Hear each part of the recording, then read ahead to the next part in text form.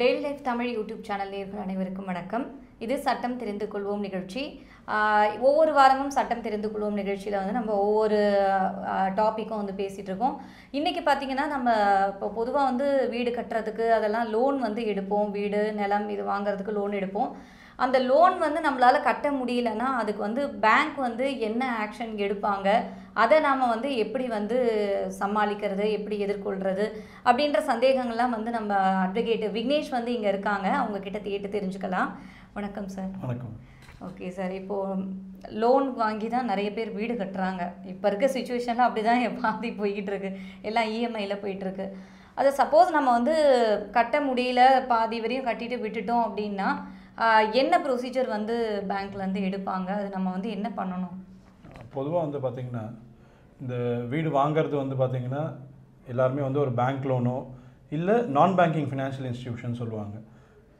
ஒன்று பேங்க்கோ இல்லை என்பிஎஃப்சி இவங்ககிட்ட வந்து லோன் வாங்குவாங்க. அந்த லோன் பேரில் தான் வந்து பார்த்திங்கன்னா தே பை தோஸ் ப்ராப்பர்ட்டிஸ். இப்போ அந்த பேங்க் லோன் வந்து ஒரு குறிப்பிட்ட காலத்துக்குள்ளே வந்து அவங்க பே பண்ணணும்னு சொல்லுவாங்க. பர்டிகுலர் டேர்ம் சொல்லுவாங்க, 10 years, 15 years, 25 years அப்படின்னு சொல்லி இருக்கோம். அந்த டேர்முக்குள்ளே அந்த என்டையர் லோன் வந்து வித் இன்ட்ரெஸ்ட்டோட ரீபே பண்ணுற மாதிரி தான் இருக்கும். That is how the idea will be. இப்போது இதை வந்து கட்டுற வரைக்கும் ஒன்றும் பிரச்சனை இல்லை. கட்ட தவறும் பட்சத்தில் என்ன ஆகும் அப்படின்னா பொதுவாக வந்து 90 days இல்லை 3 installments அப்படின்னு சொல்லி ஒரு கால்குலேஷன் இருக்குது. இந்த 90 days வந்து கண்டினியூஸாக இவங்க வந்து லோனை வந்து திரும்ப செலுத்தலை அப்படின்னா இவங்க அக்கௌண்ட்டை வந்து நான் பர்ஃபார்மிங் அசெட் அப்படின்னு சொல்லி முதல்ல டிக்ளேர் பண்ணுவாங்க பேங்க். டிக்ளேர் பண்ணி முடிச்சதுக்கப்புறமா 2 ஆக்ட் வந்து ப்ரிடாமினண்ட்டாக இருக்குது. ஒரு ஆக்ட் வந்து பார்த்திங்கன்னா சர்ஃபாசி ஆக்ட் அப்படின்னு சொல்லுவாங்க, securitisation and reconstruction of financial assets and enforcement of security interest act அப்படின்னு சொல்லி ஒரு ஆக்ட்.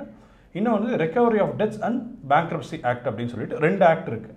இந்த 2 ஆக்ட் மூலமாக வந்து பார்த்திங்கன்னா இந்த கட்ட தவறுன இந்த லோனை வந்து அவங்க ரெக்கவர் பண்ணுறதுக்காக, பேங்க் வந்து ரெக்கவர் பண்ணுறதுக்காக இந்த 2 ஆக்டையும் வந்து யூஸ் பண்ணுவாங்க.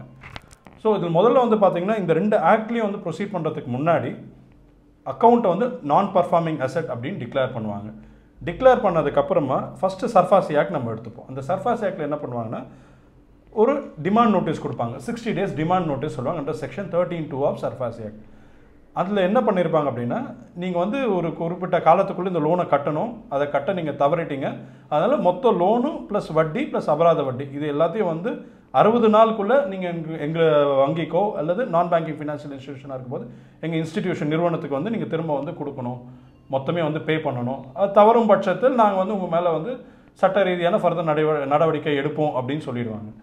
இப்போ இந்த 60 days நோட்டீஸ் கொடுப்பாங்க. அந்த 60 daysக்குள்ளே நீங்கள் என்டையர் அமௌண்ட்டையும் நீங்கள் பே பண்ணணும். இல்லை இப்போ அவங்க டிமாண்ட் பண்ணியிருக்க அமௌண்ட்டில் ஏதோ மிஸ்டேக் இருக்குது, இல்லை தவறு இருக்குது, இல்லை அவங்க ராங்காக அவங்க அக்கௌண்ட் வந்து என்பிஏவாக டிக்ளேர் பண்ணிட்டாங்க அப்படின்னா அது சம்மந்தமான ஆட்சேபனை உங்களுக்கு எதாவது இருந்துச்சுன்னா அதுவும் வந்து நீங்கள் அந்த 60 நாளுக்குள்ளே நீங்கள் வந்து பேங்க்குக்கோ இல்லை அந்த இன்ஸ்டிடியூஷனுக்கோ வந்து நீங்கள் கம்யூனிகேட் பண்ணணும். அதை அவங்களுக்கு நீங்கள் தெரிவித்த உடனே 7 நாட்களுக்குள்ளே அவங்க வந்து உங்களுக்கு திரும்ப அதை ரிப்ளை பண்ணணும், அந்த அப்ஜெக்ஷன் நீங்கள் கொடுக்குற அப்ஜெக்ஷனுக்கு. இப்போ இந்த ப்ராசஸ் முடியணும். இப்போ எதுவும் அப்ஜெக்ஷன் இல்லை, எதுவுமே இல்லை அப்படின்ற பட்சத்தில் அடுத்து அவங்க என்ன பண்ணுவாங்க அப்படின்னா அந்த லோன் வாங்கியிருக்கோம் இல்லையா, அந்த லோன் வாங்கினதுக்கு வந்து பார்த்திங்கன்னா உங்களோட அந்த பர்டிகுலர் அந்த வீடோ இல்லை நிலமோ அதை வந்து நீங்கள் வந்து மார்ட்கேஜ் பண்ணியிருப்பீங்க, அடமானம் வச்சுருப்பீங்க. அந்த அடமானம் வச்ச அந்த சொத்தை வந்து சுவாதீனப்படுத்துதல் அப்படின்னு சொல்லுவாங்க. இட் இஸ் கால்ட் பொசஷன் அப்படின்னு சொல்லுவாங்க, கைப்பற்றுறது. அது வந்து ஒரு லீகல் ப்ராசஸ் தான். அது பொசஷன் நோட்டீஸ் அப்படின்னு ஒன்று இஷ்யூ பண்ணுவாங்க. இஷ்யூ பண்ணி அதை பேசிஸில் அந்த ப்ராப்பர்ட்டி வந்து கையகப்படுத்துவாங்க. கையகப்படுத்தி முடிச்சதுக்கப்புறமா அடுத்த ப்ராசஸ் வந்து என்ன அப்படின்னு பார்த்தீங்கன்னா இதுவும் வந்து அதே சர்ஃபாசி ஆக்ட் கீழே தான் வருது. அடுத்து வந்து இந்த ப்ராப்பர்ட்டி வந்து ஏலத்துக்கு கொண்டு வர்றது. அதுக்கு வந்து ஒரு நோட்டீஸ் கொடுத்து ஒரு 30 நாள் நோட்டீஸ், அந்த நோட்டீஸ் கொடுத்து அந்த சொத்து வந்து ஏலத்துக்கு கொண்டு வந்து ஏலத்தை விற்று இந்த சொத்து வந்து எவ்வளோ ரூபாய்க்கு ஏலத்தில் போதோ அந்த அமௌண்ட்டை வந்து உங்கள் லோனில் அப்ராப்ரியேட் பண்ணிவிட்டு இப்போ டெஃபிசிட் ஏதாவது இருக்குது, இப்போ ஃபர்தர் ஏதாவது நீங்கள் பே பண்ண வேண்டியிருக்கு, உங்கள் சொத்தை விற்று அந்த வந்த காசை உங்கள் லோனில் வந்து அப்ராப்ரியேட் பண்ணதுக்கப்புறமாவும் இன்னும் பேலன்ஸ் ஏதாவது இருக்குது அப்படின்னா ஃபர்தர் ப்ரொசீட் பண்ணுவாங்க. அந்த மாதிரி எதுவும் இல்லை, உங்கள் ப்ராப்பர்ட்டியை விற்று வந்த அமௌண்ட் அப்ராப்ரியேட் பண்ணதுக்கப்புறம் பேலன்ஸ் எதாவது இருந்துச்சுன்னா அதை வந்து they will give you a communication saying இந்த மாதிரி நாங்கள் விற்றுருக்கோம், இதில் வந்து இன்னும் இவ்வளோ பேலன்ஸ் இருக்குது, அந்த பேலன்ஸ் அமௌண்ட் வந்து நீங்கள் வந்து பெற்றுக்கொள்ளணும் அப்படின்னு சொல்கிறது உண்டு. ஒரு சில இன்ஸ்டிடியூஷன் பண்ணுவாங்க. ஒரு சில இன்ஸ்டிடியூஷன் டைரெக்டாக வந்து டிமாண்ட் டிராஃப்ட் எடுத்து அந்த கன்சர்ன் யார் லோன் வாங்கியிருக்காங்களோ அவங்களுக்கு அனுப்புகிற அந்த ஒரு ப்ராசஸும் இருக்குது. ஸோ இதுதான் வந்து ஜென்ரல் இந்த சர்ஃபாசி ஆக்டோட ப்ராசஸ். செகண்ட் வந்து பார்த்தீங்கன்னா இப்போ இவங்க எடுக்கிற லோன் வந்து 20 lakhs அண்ட் அபவ் இருக்குது. நார்மலாக வந்து பார்த்தீங்கன்னா லோன் வந்து 20 lakhs அண்ட் அபவ் இருக்குது. இருக்கும்பொழுது அவங்க என்ன பண்ணுவாங்க, இன்னொரு recovery of debts and bankruptcy act அப்படின்னு சொல்லி ஒன்று இருக்குது. RDB ஆக்ட்னு ஷார்ட்டாக நம்ம சொல்லுவோம். அந்த ஆக்டில் வந்து ப்ரொசீட் பண்ணுவாங்க. அது என்ன பண்ணுவாங்கன்னா ஒரு வழக்கு வந்து தொடுப்பாங்க. இந்த வழக்கு எங்கே தொடுப்பாங்க அப்படின்னா கடன் வசூல் தீர்ப்பாயம் சொல்லிட்டு இருக்குது. டெட் ரெக்கவரி ட்ரிபுனல் சொல்லுவாங்க. அந்த டெட் ரெக்கவரி ட்ரிபுனலில் வந்துட்டு தே ஃபைல் அன் அப்ளிகேஷன். இதில் வந்து யார் எவ்வளோ லோன் வாங்கியிருக்காங்க, என்ன பர்பஸ்க்கு வாங்கியிருக்காங்க, அது ஏன் எவ்வளோ தவணையில் கட்டணும், அந்த டீட்டெயில்ஸ் எல்லாமே கம்ப்ளீட்டாக சொல்லியிருப்பாங்க. எப்போ கட்ட தவறுனாங்க, அவங்க அக்கௌண்ட் எப்போ NPA ஆச்சு, இந்த எல்லா பர்டிகுலர்ஸும் சொல்லி இன்னும் எவ்வளோ அவங்க வந்து பேலன்ஸ் பே பண்ணணும் அப்படின்றது எல்லாத்தையுமே அந்த பெட்டிஷனில் சொல்லி அவங்க வந்து அந்த பெட்டிஷனை தாக்கல் பண்ணுவாங்க கோர்ட்டில். ஸோ அந்த பெட்டிஷனை ரிசீவ் பண்ணிவிட்டு கன்சர்ன்ட் அந்த பாரோவர் ஆகட்டும், கேரண்டார்னு நம்ம சொல்லுவோம். இப்போ ஒருத்தர் லோன் வாங்குறாருன்னு சொன்னால் அவர் மட்டும் இருக்க மாட்டார். இப்போ அவங்களுக்கு அந்த லோனை திரும்ப ரீபே பண்ணுறதுக்கு யாராவது ஒருத்தர் வந்து கேரண்டி கொடுத்துருப்பாங்க. ஸோ அந்த கேரண்டார் அவங்களுக்கும் வந்து எல்லாருக்கும் வந்து சம்மன்ஸ் அனுப்புவாங்க. சம்மன்ஸ் அனுப்பி அவங்க கோர்ட்டில் வந்து அவங்க தரப்பில் என்னென்ன சொல்ல வேண்டியிருக்கோ அது எல்லாத்தையும் அவங்க சொல்ல வேண்டியிருக்கும். அவங்க by way of reply statement சொல்லுவாங்க. அதை தாக்கல் செய்து அதில் அவங்க எவ்வளோ பே பண்ணியிருக்காங்க, என்ன பண்ணியிருக்காங்க, நிஜமாக அவங்களால கட்ட முடியலன்னா அவங்களோட இயலாமைக்கு காரணம் என்ன, அந்த ஆஸ்பெக்ட் எல்லாமே வந்து அவங்க கோர்ட்டில் தாக்கல் பண்ணுவாங்க. இவங்க 2 பேரும் என்ன தாக்கல் பண்ணியிருக்காங்களோ அது 2த்தையும் பரிசீலனை பண்ணி கோர்ட் அதுக்கேற்ப ஆர்டர்ஸ் பாஸ் பண்ணுவாங்க. ஸோ மோஸ்ட்டாக இது எல்லாமே வந்து பார்த்திங்கன்னா நம்ம பேங்க்கில் வாங்கின லோன் உண்மையாக இருக்கிற பட்சத்தில் அதில் எதுவும் நம்ம டிஸ்பியூட் பண்ணாத பட்சத்தில் கண்டிப்பாக நம்ம வந்து என்ன எதிர்பார்க்கணும் அப்படின்னா ஆர்டர் வந்து பேங்க்குக்கோ இல்லை அந்த கன்சர்ன் இன்ஸ்டிடியூஷன் யார் உங்களுக்கு லோன் கொடுத்தாங்களோ அவங்களுக்கு சாதகமாக தான் போகும். ஸோ அது அவங்களுக்கு சாதகமாக ஒரு ஆர்டர்ஸ் பாஸ் பண்ணுவாங்க. அந்த ஆர்டர்ஸ் பாஸ் பண்ணோடனே சப்சிக்வெண்ட்டாக அந்த ஆக்ட்லேயும் வந்து பார்த்தீங்கன்னா டெட் ரெக்கவரி சர்டிஃபிகேட் அப்படின்னு சொல்லுவாங்க, DRC அப்படின்னு சொல்லுவாங்க. அந்த சர்டிஃபிகேட் என்ன அப்படின்னா கன்ஃபார்ம் பண்ணுறது. இப்போ நீங்கள் லோன் வாங்கியிருக்கீங்க, அது நீங்கள் கட்ட தவறிட்டீங்க, அதனால உங்களுக்கு அகேன்ஸ்டாக ஒரு ஆர்டர் பாஸ் பண்ணிடுவாங்க. இந்த அமௌண்ட்டு இந்த ஆர்டர் பேஸ் பண்ணி நீங்கள் வசூல் பண்ணணும் வட்டியோட அப்படின்னு சொல்லிட்டு ஒரு சர்டிஃபிகேட் இஷ்யூ பண்ணுவாங்க.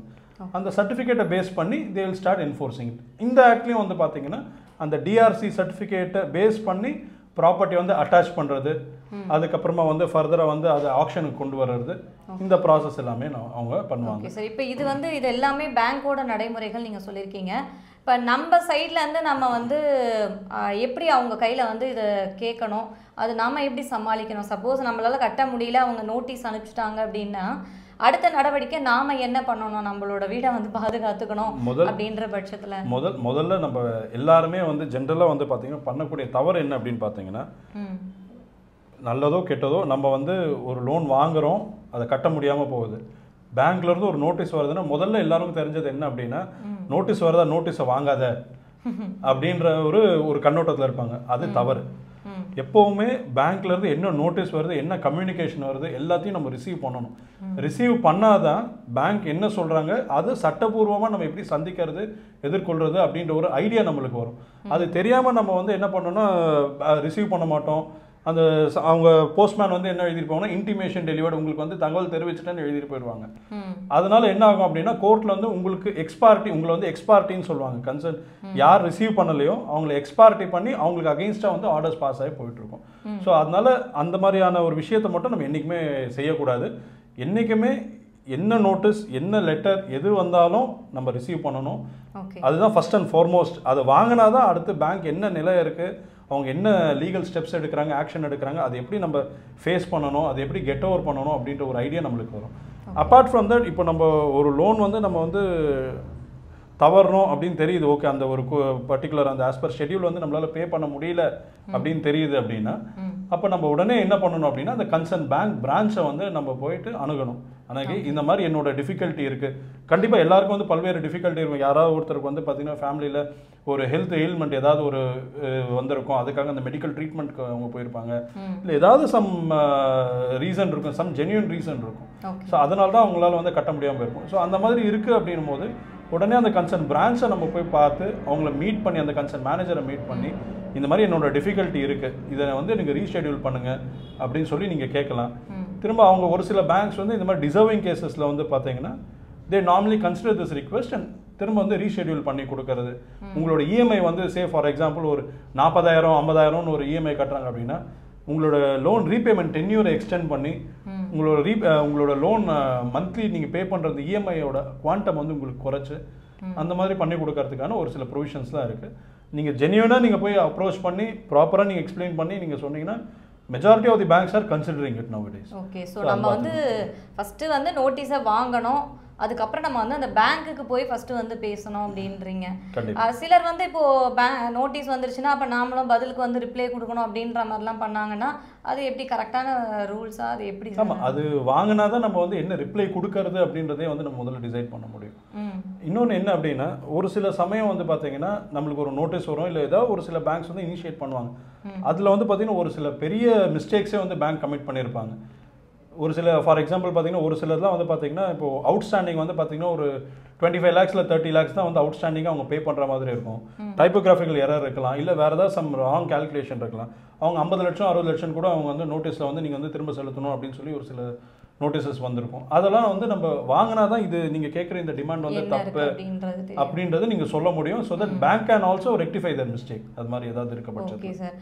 என்ன ஃப்ரெண்ட்ஸ், இந்த வாரம் சட்டம் தெரிந்து கொள்வோம் நிகழ்ச்சியில் வந்து நம்ம எப்படி ஒரு லோன் வாங்கினா எப்படி கட்டாமல் இருந்தோம் அப்படின்னா அதுக்கு வந்து பேங்க் என்ன ஆக்ஷன் எடுப்பாங்க, இதெல்லாம் வந்து அட்வொகேட் விக்னேஷ் சார் வந்து நிறையவே வந்து விளக்கம் கொடுத்துருக்காரு. ஸோ இந்த ப்ரோக்ராம் உங்களுக்கு யூஸ்ஃபுல்லாக இருந்திருக்கும்னு நினைக்கிறேன். டெய்லி லைஃப் தமிழ் சேனலை சப்ஸ்கிரைப் பண்ணுங்கள், லைக் பண்ணுங்கள், ஷேர் பண்ணுங்கள்.